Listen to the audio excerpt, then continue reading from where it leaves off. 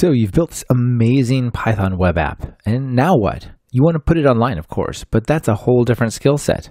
Well, today you're in luck because Matthew Makai is here to tell us all about deploying Python web applications on episode number 26, recorded Monday, August 17th, 2015.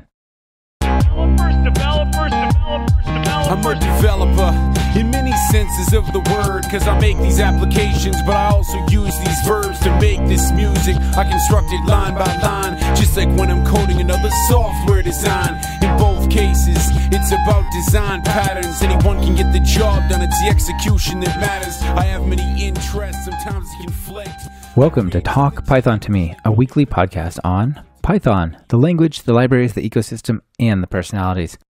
This is your host, Michael Kennedy. Follow me on Twitter where I'm at mkennedy. Keep up with the show and listen to past episodes at talkpython.fm and follow the show on Twitter via @talkpython. This episode is brought to you by Hired and Optbeat. Thank them for supporting the show on Twitter via @hired_HQ and @opbeat. That's right, Opbeat has joined the show as a periodic sponsor, and they have a huge announcement for you later in the episode. I have a little news for you this week. First, Import Python, the newsletter guys, have created a free job board. So whether you're hiring or looking for work in Python, check out importpython.com/job board. The past 2 episodes have been with book authors, as is this one as well. And for each episode, I've given away a book to one lucky listener who's already signed up as a friend of the show. I want to say congratulations to Kristen Wedmark from Sweden, who won Fluent Python, and Keith Ord from Georgia, who picked up Effective Python. Do you want to win a book just like Kristen and Keith? Well, be sure to sign up at talkpython.fm as a friend of the show and you'll be in the running. Now let me introduce Matthew.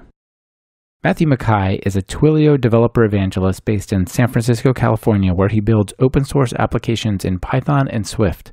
Matt spoke at EuroPython on Full Stack Python and PyCon about virtual ints and web app deployments. He created the underwear library hosted on PyPI and writes Full Stack Python to help fellow developers learn how to build and deploy their WSGI-powered web applications. Matt, welcome to the show. Thanks for having me, Michael.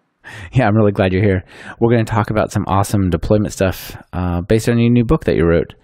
So before we get into deployments and that sort of thing, let's start from the beginning. What's your story? How did you get into programming in Python? Yeah, sure. So I've actually been programming for a long time. I took 4 years of computer science in high school. I was very fortunate to have extensive computer science classes in high school, and I'm a strong believer that that needs to be expanded throughout the United States. And then through that, I got into computer science in college at James Madison University. And then I did my master's in computer science at Virginia Tech. So I've studied computer science for a long time, got a great foundation, and then became a professional programmer as soon as I graduated from college. So that pretty much led me into the Java world, which was a bit away from where I am now with the Python scene. Was your education in Java? Is that how you ended up down that path in the beginning? Yeah, well, it was a combination of C, C++, and Java. I think, most people go into C++ and they learn a lot about the underlying data structures and pointers and all that stuff. And I just found at the time when I discovered Java that it was great to not have to think about a lot of the lower level details. And so for me, I just kind of naturally gravitated towards Java, also because that's where all the jobs were going. And so I sort of grabbed onto that and had enough experience in the different languages that I could kind of switch back and forth when necessary. Yeah, very cool. Okay, so you got a job in Java, and somehow you made your way over to Python. Yeah, so the gist is I was doing Java development on a military project for the Department of Defense. And I just realized that we had so many Java developers on our team, and I would go home at night and I was still trying to learn more and more about programming. And when I came across Python and I started teaching myself Python, I realized in a couple hours of working on side projects, I felt more productive than an entire day at the office. And I just thought, wow, this is something that I think is really powerful as a language, as an ecosystem. And I wanted to hang my hat on that. So I started getting on projects that were more based in Python, or I would, for example, write scripts that were in Python for a Java project. And that was kind of my introduction to that world. Yeah, that's really cool. That's both exciting and somewhat regretful. Like, why didn't you do it earlier is one of the feelings like I personally had coming from, C++, which I spent a lot of time working on and perfecting to just, leave in the dust. Yeah, but it makes you appreciate it, right? I mean, every time you don't have to handle pointers or you have a built-in data structure, a dictionary, or a list, like you really appreciate that you don't have to resize that array. You can use the built-in data structure, and it's so much more productive. Yeah, absolutely. All that stuff is way more appreciated, at least from my perspective. Yeah. Awesome. So why don't you tell me a little bit about Full Stack Python?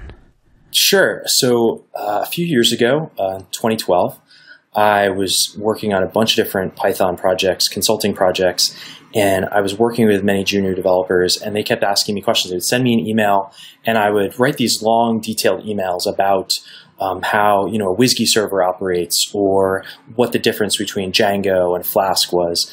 And one of my colleagues said, you really should actually publish this. Like, you should put it out there, at least just on a website where other people can read it. And that was pretty much the start of Full Stack Python. I took a Christmas break where I had a week off, and I just started writing.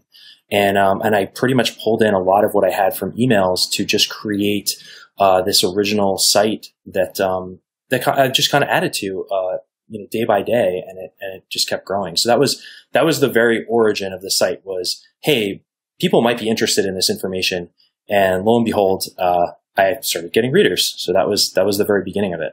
So how many articles or topics did you have out of your email before you had to start writing for Full Stack Python?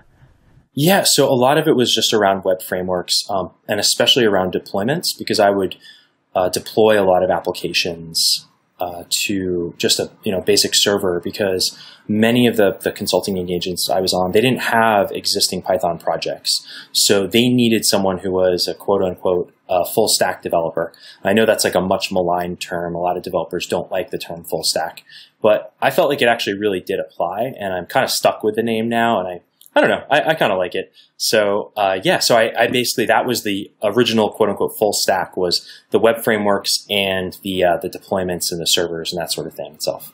Yeah, that's really awesome. Your book that you wrote, what's the title? So it's the Full Stack Python Guide to Deployments.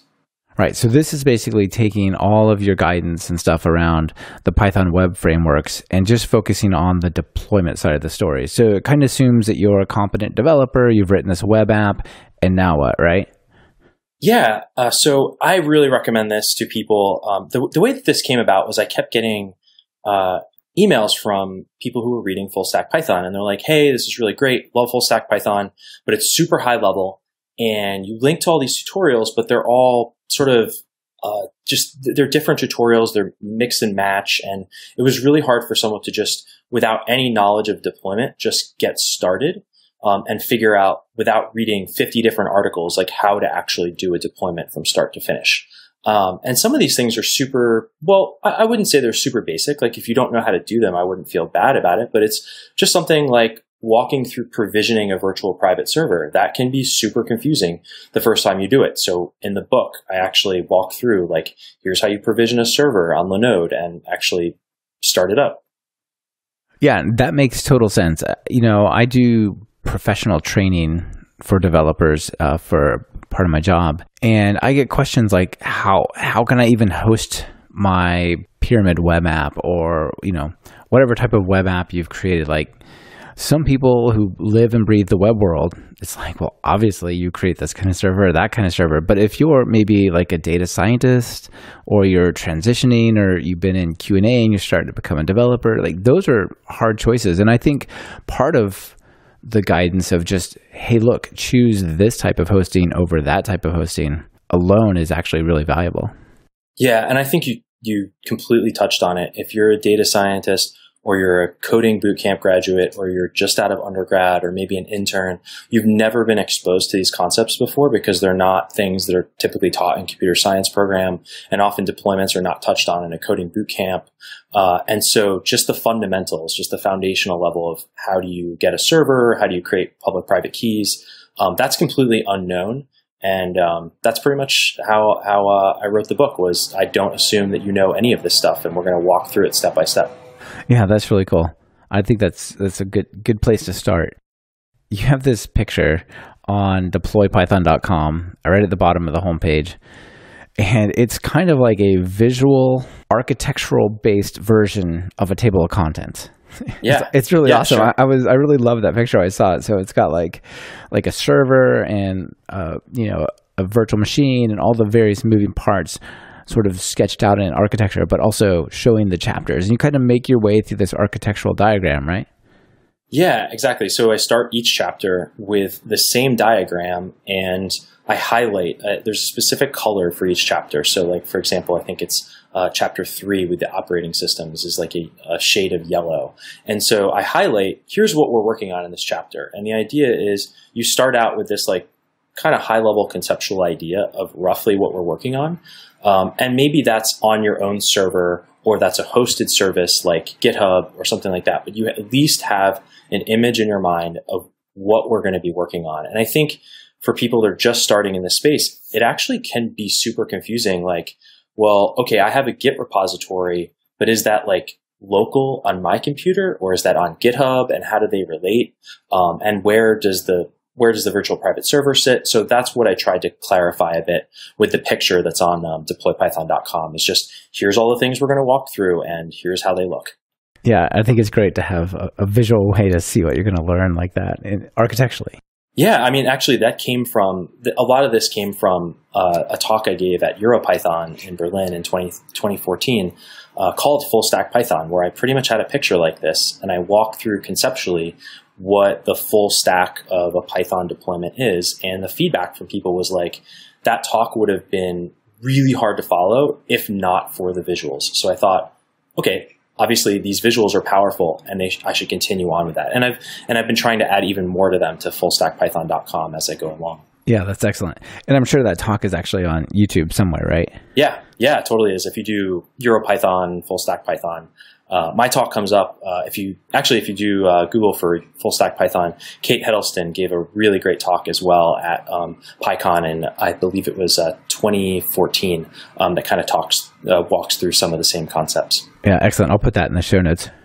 Yeah, so let's talk about servers first. You're using Linode for your hosts here, yeah? Yeah, absolutely. And it's kind of, I think maybe it's a little bit confusing in the book because I say, well, we're going to deploy this application. And actually, before we like kind of dive into the servers, I actually have an appendix where we create an application. I say, like, if you've already got an application, great. Like let's figure out how to deploy it. You can pretty much follow the steps in each chapter, and you start out with the server. And if you don't have an application, like here is a full tutorial. It's the Appendix C in the book, where I walk through an entire open source application, Flask application, that has all of the pieces that we need. Like it has a task queue, it has all these application dependencies and whatnot. It's a Flask app. And so the idea is, like, if you, before we even get started with the server, if you've got an application, great. If you don't, hey, you might want to go and read Appendix C if you want to know about this application before we deploy it. Yeah, very cool. At minimum, git clone it so you have something to go deploy, right? Yeah, totally. And I mean, the great part is, like, I actually wrote that content on the Twilio blog, which Twilio is my current employer. And so that appendix has been, a lot of people have followed along with that and given me feedback on it. So it's a pretty good tutorial just to include as an appendix if you are trying to build a Flask application. Yeah, excellent. Yeah, let's come back to talking about what you do at Twilio, because that sounds interesting. But Linode. Yeah, absolutely. So the idea behind really how we get started in this is, like, okay, we need to deploy our application somewhere. That can't just be living on your laptop. Like, people on the internet need to access that. And so we get a $10 a month server on Linode, and I walk through the steps of, like, how to actually provision that.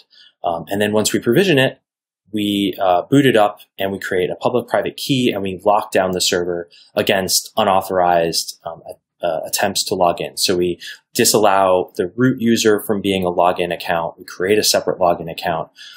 We disable password authentication. We only have public key infrastructure authentication. And we set up firewalls and automatic upgrades. And these things will not completely secure a server, but they're the good first steps that I would always recommend people do to every single server that they're starting up. One thing that my current experience absolutely backs this up, but just sort of the way the cloud and sort of this type of hosting has been going, I was a little surprised you weren't using like Ubuntu machines on EC2. Yeah, sure. So I think, I really like Amazon Web Services, but I also feel like it's almost overused for a lot of deployments. Like, you can actually take a virtual private server and scale that up to Hacker News traffic if you configure it properly. And I think that's one of those things where like you can rack up a huge bill deploying to Amazon Web Services if you're not careful. Whereas like the idea behind this was like, let's learn all the pieces that you need in order to actually deploy a Python application. And we're going to do that within the confines of a single virtual private server. It's a much more controlled environment for the audience of the book, which is really people who are unfamiliar with deployments. But I totally think you're right, and there could be an entire separate book that's like, okay, cool, you've learned the gist of deploying web applications. Now let's actually go and deploy this on a cloud-based infrastructure, or I guess you'd call it like a infrastructure as a service provider like Rackspace or Amazon or Azure.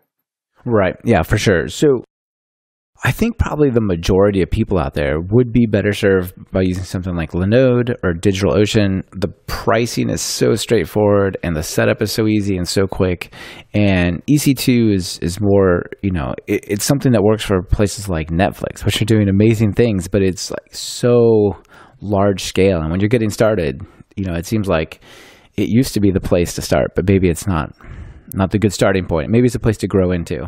Yeah, I think it might be something to grow into. I really wanted to try to cut down the complexity so that everyone felt like they could follow along in the book. And I think that that if you understand the concepts in this book, you can probably also move on and pick up the Amazon Web Services side to it. But you're totally right in that it's confusing on some of the pricing.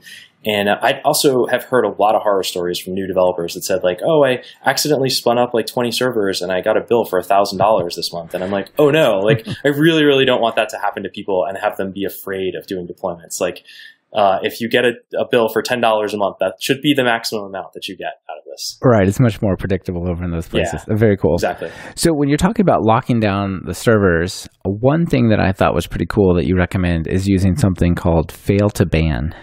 Mm-hmm. Yeah, sure. So fail to ban is essentially just a package on Ubuntu. I believe it's on many of the other distributions as well, which essentially sets certain parameters like time-based failed logins. So if from a certain IP address there are failed login attempts, it will prevent any logins from that IP address for example, like the next 30 minutes. So the idea would be it provides just enough of a prevention that someone who is trying to log into that server. Now, granted, they can't do a password-based login anyway after it's secured down, but it's just one other step of basically the just locking down the server that will prevent some of those unauthorized attempts. Right. And while you're going through this process, your machine, if it is on the internet, it is basically under attack, right? Yeah. And so having it sort of password login safe for a while is still something you want to consider. Yeah. And, I think part of it too is just exposing readers to some of these tools and concepts that they have at their disposals. I think that you could write, and I'm sure there are entire books written about fail to ban or about UFW, which is the firewall tool that we use. But just knowing that they're there and that you've set the basic parameters up, I think is enough to get people started, but not dwell on those subjects so that they can continue on and actually get the deployment done. Right. Yeah. The other thing that I made a note of in this chapter when I was reading your book is UFW, or uncomplicated firewall. That thing is so easy to set up, and it's great. Oh, I mean, I actually wrote a whole section on like setting up IP tables. And then when I started doing some research, I realized in Ubuntu there is this uncomplicated firewall, and I was like, oh wow, this does everything that I was trying to show off in IP tables. It's so much easier. I think it'll just simplify the deployment process. So that's pretty much what I went with. Yeah, absolutely. I would say it's even uncomplicated. It's great. Yeah. So then basically for the rest of the book, you said, look, you could sit down and manually type these out at the command line, but that doesn't make a lot of sense. Like, let's make this reproducible. And so the next thing you bring up is actually Ansible and playbooks, right? Yeah. So, well, there's Fabric and there's Ansible. And so the idea is, I think that going through and manually doing deployment and reading through what steps you're taking is really important for the learning process. But obviously, you're not going to do this every time you have a deployment. So you're going to want to automate the entire process so that you can deploy as many web applications in the future as you want, and you can modify the deployment scripts so that they're custom built for your applications. And so every single chapter in the book, so starting with chapter 2, which is the servers chapter, we do the manual steps, and I explain like what you're doing in those manual steps.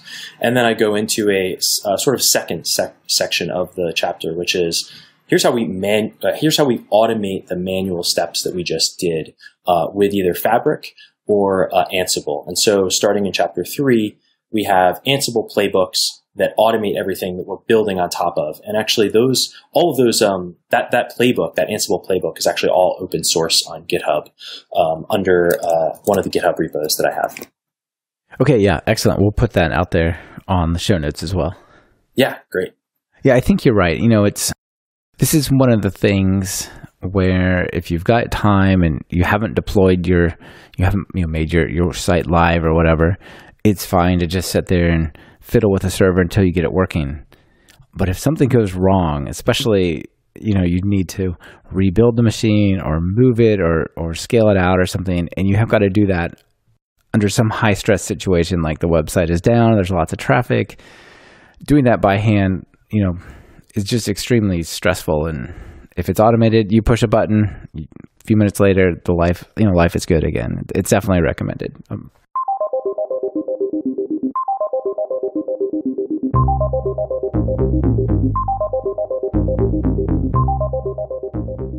This episode is brought to you by Hired. Hired is a two-sided, curated marketplace that connects the world's knowledge workers to the best opportunities. Each offer you receive has salary and equity presented right up front, and you can view the offers to accept or reject them before you even talk to the company. Typically, candidates receive 5 or more offers in just the first week, and there are no obligations, ever. Sounds pretty awesome, doesn't it? Well, did I mention there's a signing bonus? Everyone who accepts a job from Hired gets a $2,000 signing bonus. And as Talk Python listeners, it gets way sweeter. Use the link hired.com/talkpythontome, and Hired will double the signing bonus to $4,000. Opportunities knocking. Visit hired.com/talkpythontome and answer the call.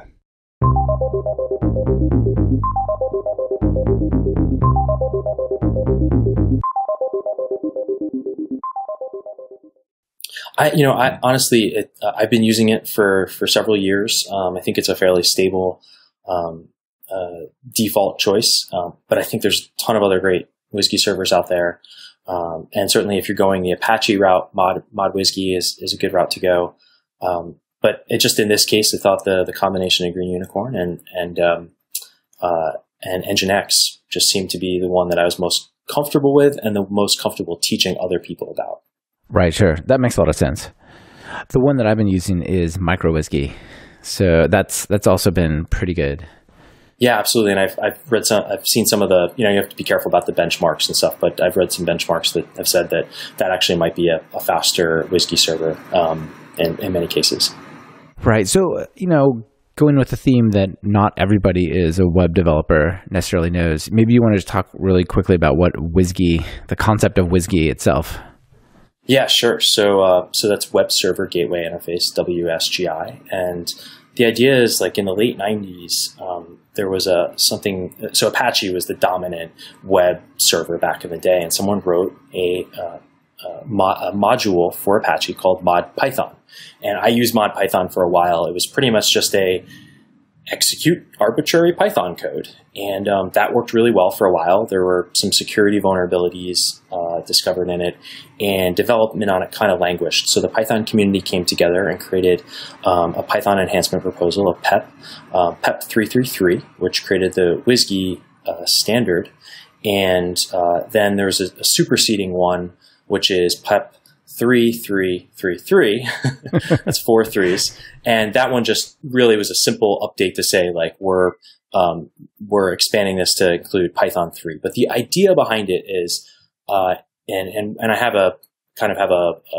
some more background knowledge on this with the application dependencies page on Full Stack Python. But the idea was, like, there needs to be a standard, super simple way for a web application server, like, Cherry Pie or ModWhiskey or Green Unicorn, to execute a web application. And so if you're using Django, Flask, or Bottle, one of these frameworks, they implement the application side of the WSGI standard, whereas your WSGI server implements the server side. And so there's a simple hook between the server and the application in order to get that up and running, so that you can deploy this in a standard way and you can mix and match different frameworks and servers. That provides the interoperability between the WSGI servers and the WSGI applications. Yeah, that's awesome. I mean, it basically means that we could switch between MicroWhiskey and Green Unicorn, and it wouldn't be that big of a deal, right? Yeah, exactly. So if you're more comfortable with a different WSGI server, by all means, you could use the exact same setup, but switch out the WSGI server and use the one you're most comfortable with. So we've got our app running. We've got our reverse proxy from Nginx over to Green Unicorn. Everything seems to be good, but now you want to start pushing changes to your production servers, and you want to make sure that stuff is not broken before you do that. So that brings us to continuous integration. Yeah, sure. And the only other quick thing I wanted to add was we do add a task queue as well in there. Task queues are for asynchronous data processing outside the HTTP request response cycle. So the idea here is, like, that's such a common thing that people want to deploy. I just added Celery as a part of our application deployment, just so that people would be comfortable with adding that. I feel like that's something that is often left out of deployment tutorials that I thought really needs to be included in the book. Yeah, I think that's a good point. And, some variation of an asynchronous queue can add so much scalability to your app in a really easy way, right? Yeah, exactly. It's like, oh, this database query is taking too long when someone hits the server. Well, just put it in an async task queue and process it, every 15 minutes or something like that if the data doesn't change that often. And that way you're getting pretty much scalability by the design of your application and the deployment, rather than having to get a bigger, beefier server in order to somehow process that database query even faster. Yeah, definitely. Okay, continuous integration. Yeah, so the idea here is, again, many of the tutorials that I saw, like, continuous integration was like this completely separate setup from doing a deployment. And so I thought, well, this is really core to how applications are deployed. So we take the Ansible configurations, the Ansible playbooks that we've created throughout the book, and we set up Jenkins as the implementation of a continuous integration server. We do it on a separate virtual private server. So technically, if you do the whole setup, it's $20 a month because you have 2 separate servers. But then we set up the whole configuration where when you push changes from your local development environment to GitHub, it has a service hook, or what's really standardly called, or most commonly called, a webhook. Webhook notifies Jenkins that, hey, there's been some changes. So Jenkins pulls down the code, makes sure that everything is working. And this is the part where you could put in your hook for, like, unit tests and integration tests, and fail the build if those don't work. And then if everything is good, we deploy the code to the actual server, the production server. And then you get a handy little text message that says your application deployment is complete. So oftentimes we have these really long running deployments. Maybe they take 10 or 15 minutes to pull all the code and do the whole deployment and everything. So maybe you want to step away from your server, your computer, go grab a coffee or a beer or something like that. But then when it's all done, then you get a text message to your phone and it says, hey, this is all complete. Very cool. And of course, Twilio is the backend for the text message, right?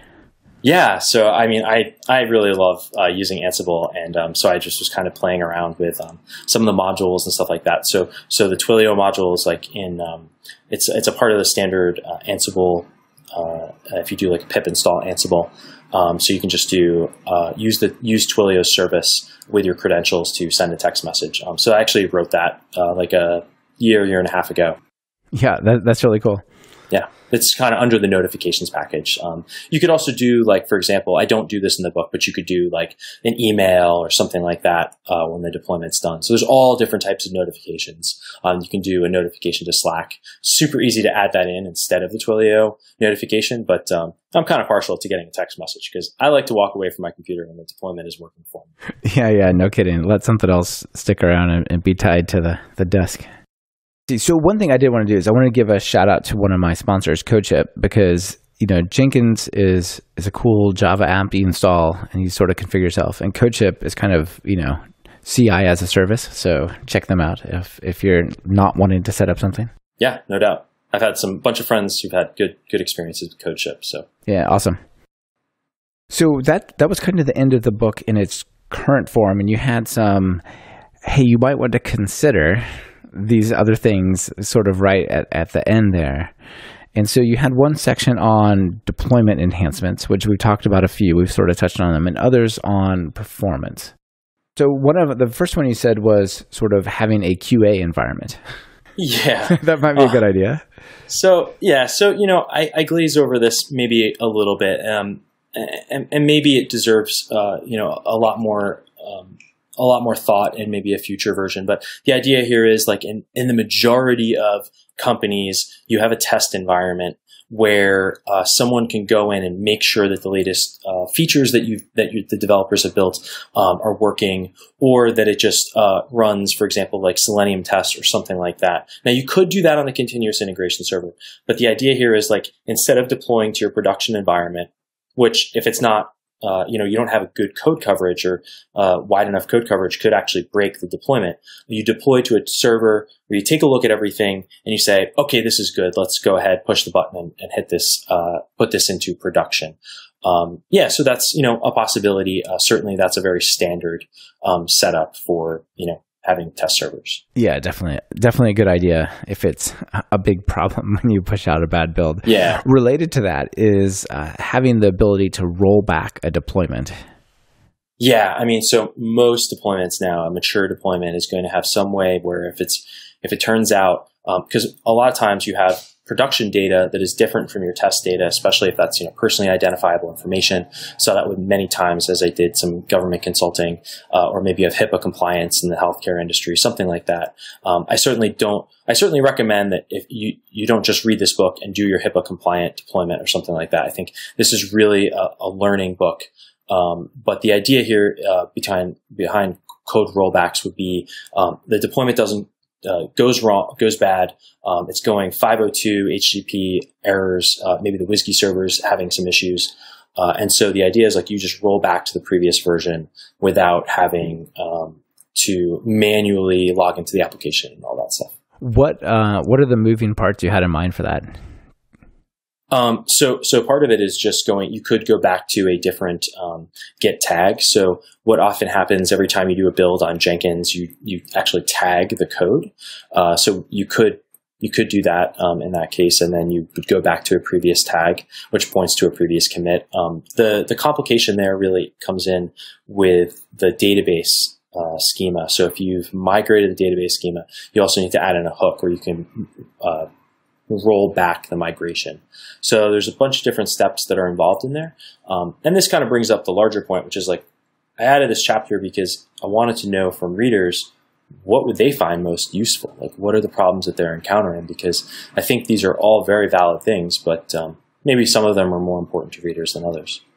Yeah, definitely. One other one in that area that I thought was interesting was deploying through a system package instead of version control. Yeah, so in this case, you could install your application by bundling it in like a Debian package, or some people use Red Hat, and so Red Hat has RPMs. The idea here is, like, you're not using source control in order to do your deployment, and there are many advantages to doing that. But I would argue that's a little bit more of an advanced deployment topic, and something that has more complexity than I wanted to introduce the reader to at this point in the book. I was really trying to make sure that this was a learning process that didn't lose people along the way. Right, absolutely. It is a cool idea. In show 23 with Eli Ribble and Authentize, those guys were using pip for all their deployments, which, along with git tags, was really an interesting way of doing it. Basically, they'd pip install their app, and it would suck down all of their internal libraries through a private PyPI server.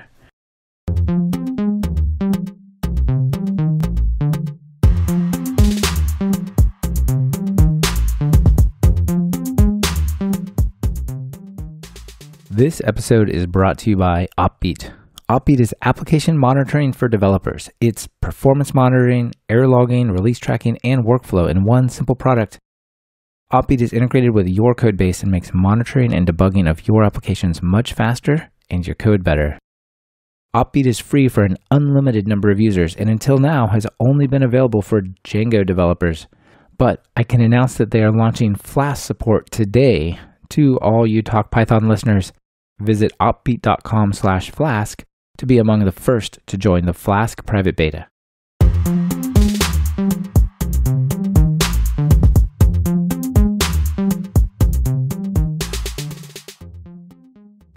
Yeah, that's totally a legitimate way to do it. And in many environments, like the security folks are going to say, hey, you actually cannot install from public PyPI or something like that because they're worried about breaches that could occur through those things. I think the main thing is just that every company has to decide what's going to work for them so they can get stuff done and reevaluate that on an ongoing basis. Because what I often see with deployments as I used to go into consulting clients was they decided 10 years ago how they were going to deploy their applications and never reevaluated that. And that's where you really encounter some pains because they're not up to date with the latest practices and whatnot. Yeah, there's some pretty egregious stuff out there that people just stick with because, well, that's how we've been doing it. Right, exactly. That's kind of what your book is meant to be solving, isn't it, to some degree? Yeah, I mean, I think that this is all going to continue to evolve. I wouldn't say that, this is, the definitive way that everyone should do their deployments. But I really do think that if you've never touched a deployment before, like this is, I feel pretty good that this is going to be a great resource for people that are in that situation. They'll learn a ton from it. Yeah, absolutely. So one thing that I suspect you thought of, but is not necessarily in the book, and this is not a criticism, I agree with it, is containers or R containers and Docker. Yeah, totally. Well, my hope is that I can actually get one of my good friends, Andrew Baker, who was one of the reviewers of the book, to write a chapter on Docker. He actually did the O'Reilly video for Docker, sort of introduction to Docker, and knows a ton in that area. So I am not as familiar with containers. It's, so far has not been something that I've spent a lot of time with. So I didn't want to lead the reader in the wrong direction, but I certainly think that is a possibility for doing deployments and may simplify the process a lot. Yeah, I think it would. I mean, it doesn't negate all the knowledge in your book. You still need to know how to set up Green Unicorn. You still need to know how to set up Nginx. It just happens to be you might do that in a container, right? Sure. But still the knowledge is it's totally builds on what you did. So that makes a lot of sense. And the last thing that you talked about were sort of performance improvements, right? So you talked about putting this all on one machine, no load balancing, like at a $10 server, and then that's good for like 6 months until the traffic spikes, and then what, right? Yeah, I mean, it totally depends on your application. I mean, if you, if you're doing everything with Redis on the back end, then you could actually scale this to like a very large number of requests per second. But there are very clear ways in which you can offload processing and, for example, serving static assets from a content delivery network. That is a super easy win if you have a bunch of images in your application. And instead of serving it from your Nginx server, you're going to be serving them up from Akamai or Amazon CloudFront, something like that. You could also have multiple web servers that are connected to a single database backend and have load balancers between them. That, again, all of these things add some complexity, some more than others, to the deployment process and are totally valid ways to improve performance. but it's going to depend on your application. And I think that's where more of the nuance, like going from after reading this book, you're kind of a beginner beginner knowledge level in deployment.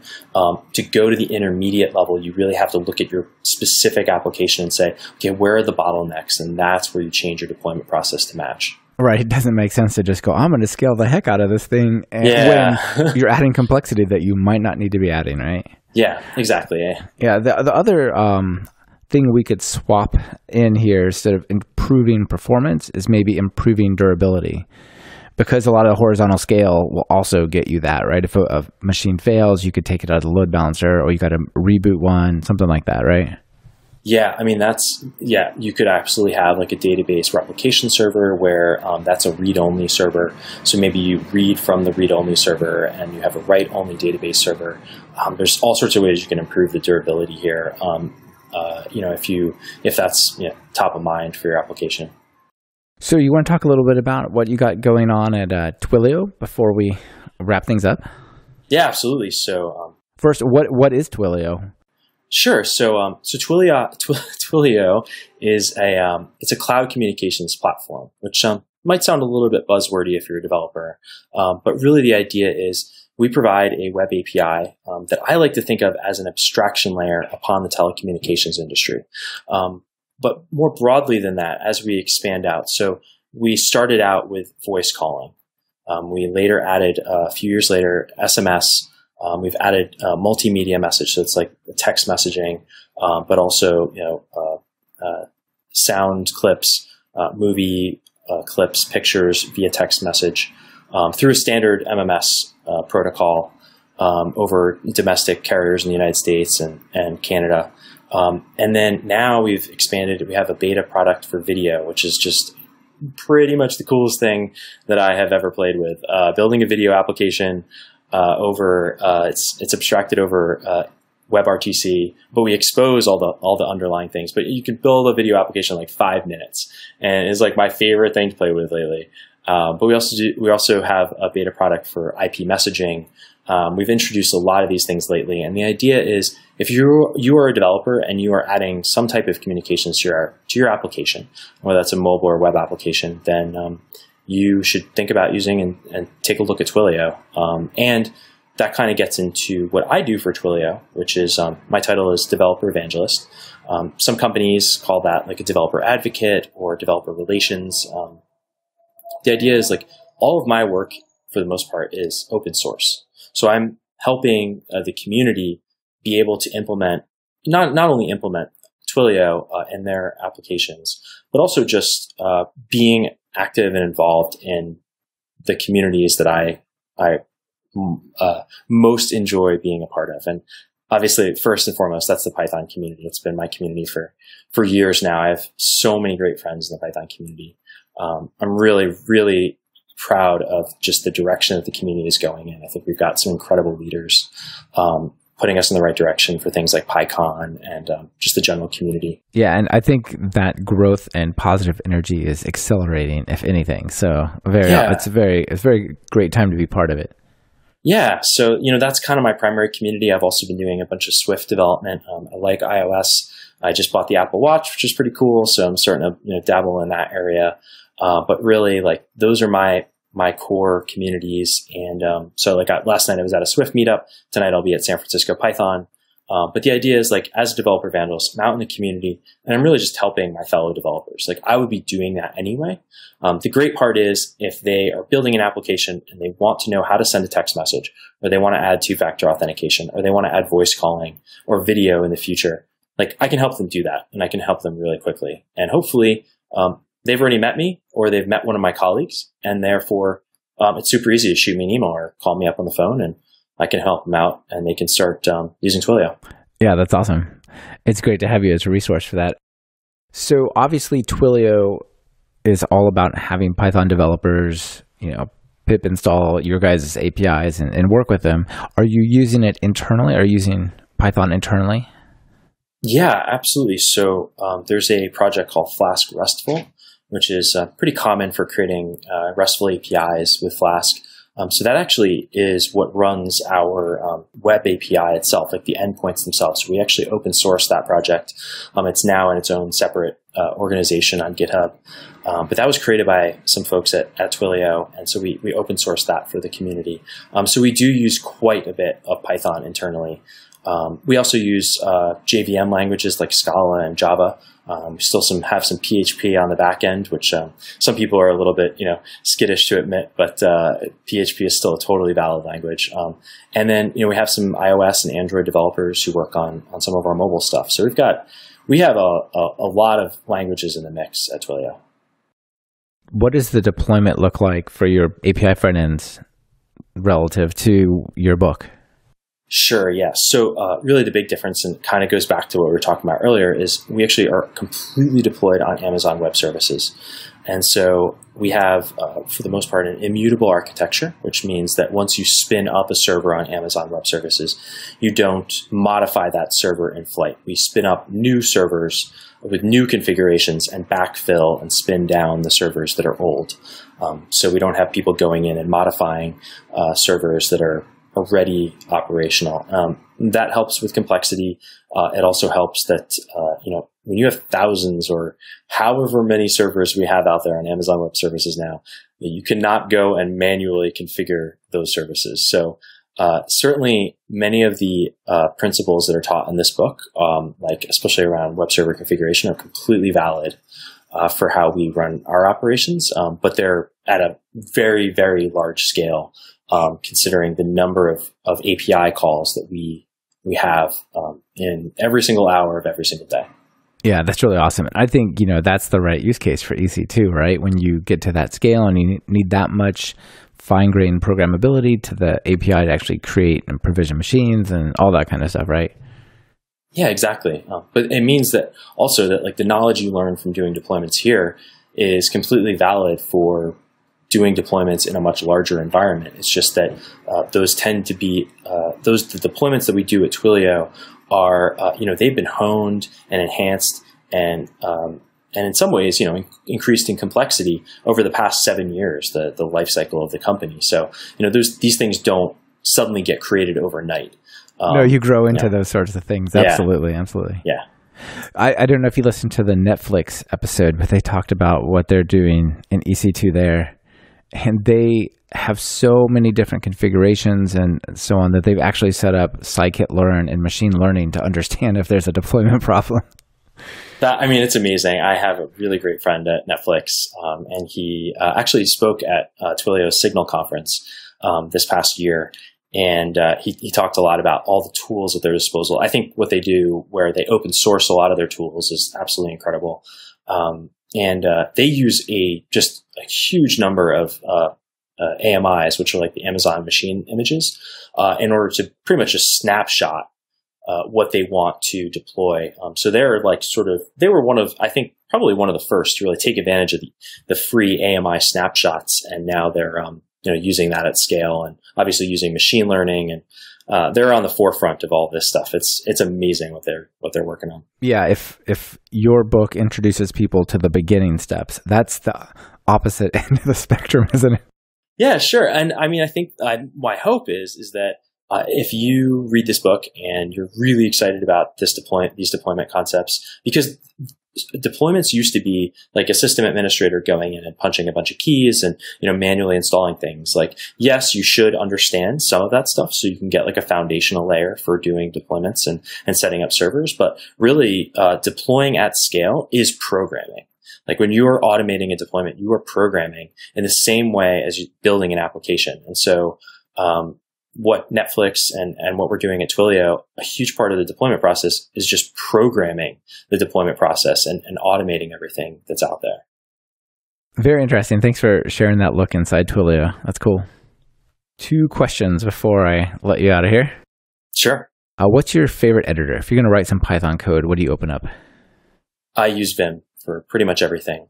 I use Xcode for writing Swift, just because that's the default that you go to. But I've been using Vim for a long time, and that is my go-to. My Vim, as you probably can tell, but if you ever go to the Vim page on Full Stack Python, it's a lot more meaningful information than the Emacs page, which was community contributed, because I don't know if I've ever actually opened up Emacs before.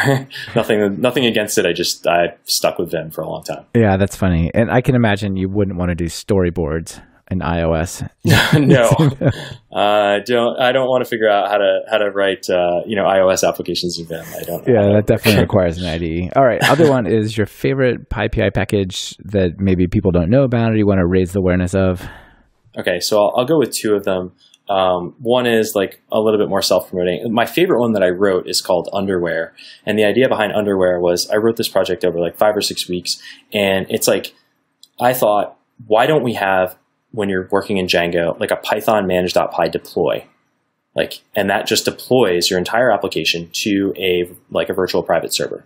And what it does is it uses Ansible programmatically under the covers to handle the entire deployment for you.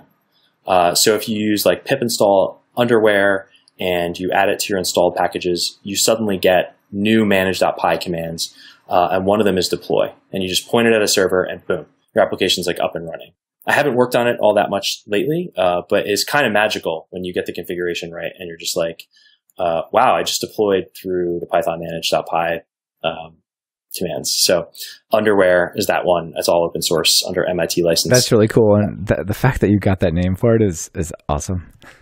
Yeah, well, I mean, the meaning behind the name was basically like, this is how you could start doing your deployments if you want to, and then you can change your deployment process later, and no one will know. It's like changing your underwear, and like no one sees your underwear, so like they don't really care how that goes. So I don't know. That was the gist behind it. That's funny. I thought, and it was actually, it's really funny when people are like, oh, like I was at DjangoCon one time, and someone was like, oh, you're the underwear guy, and my colleague was like, I'm sorry. Like, what did that person just say? And I was like, oh, I wrote the underwear package. Like, that's what they mean. I'm not an underwear model or something like that.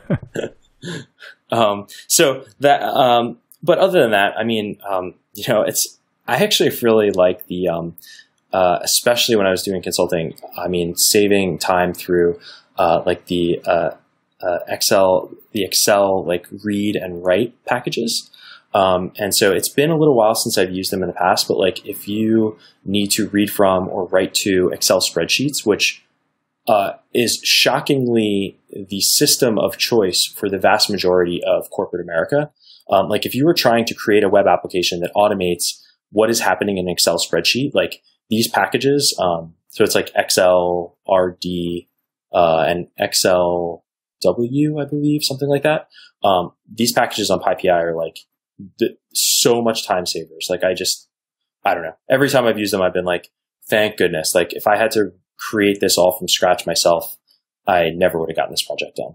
I think you're right about how much of corporate America and enterprise space runs on Excel. It's crazy. Yeah, I mean, companies have entire names for, like, one company I work for called them EUCs, and they kept throwing around the EUCs acronym, and finally I'm like, what is an EUC? And they're like, end user computing. Basically means the end user created the computing system on which they are, doing all their processing on, which is Excel. Yeah, that's pretty much what it means. Those are some good ones to know about. Thanks, Matt. This has been super interesting, and I think for those listeners out there who are not day-to-day doing deployments, this is a really helpful book. Do you want to just tell people how they can get your book and things like that? Yeah, sure. So one way would be to just go to deploypython.com, and then that has a link to buy the book on Gumroad.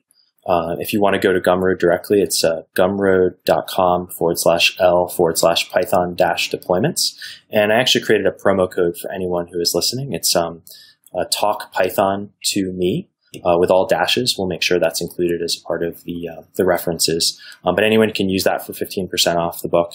And also I'm happy to answer questions about it. And, if people pick it up and they realize like this isn't the book for them, I try to be as clear as possible in the audience. But if you pick up the book and it's not great for you, happy to give you a refund on it. But I just really enjoyed creating the book and hearing from readers and continuing to improve it along the way.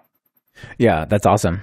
Thanks for writing it. It's a really good book. I recommend readers go to deploypython.com, go to the bottom of the page, look at that architecture picture, and if, knowing how all those pieces get created, wired together, and set up in a repeatable way is helpful, check out the book.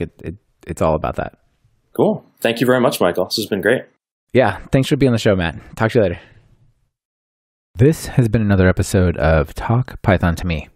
Today's guest was Matthew Makai, and this episode has been sponsored by Hired and Optbeat. Thank you both for supporting the show. Hired wants to help you find your next big thing. Visit hired.com/talkpython to me to get 5 or more offers with salary and equity presented right up front and a special listener signing bonus of $4,000.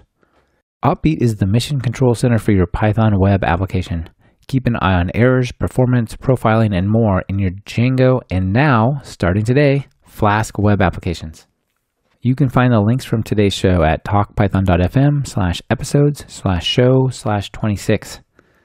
Be sure to subscribe to the show. Open your favorite podcatcher and search for Python. We should be right at the top.